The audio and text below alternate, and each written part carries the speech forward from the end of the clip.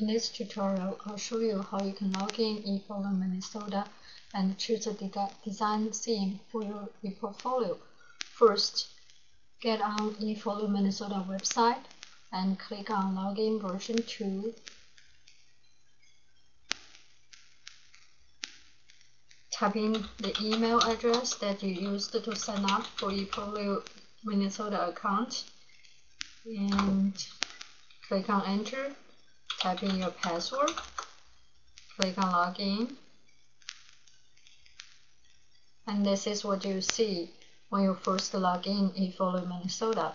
It looks pretty empty right now. And click on Preview over here, and you see it's not actually 100% empty. You can see the design is already done for you.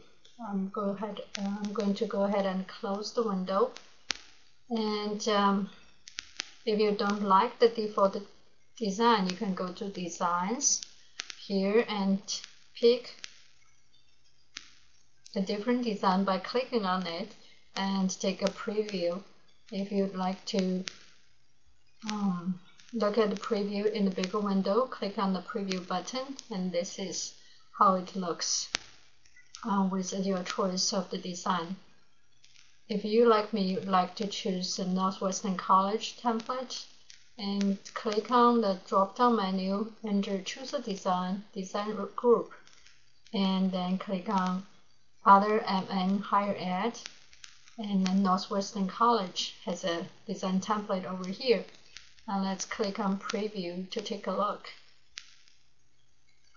And this is what it looks like.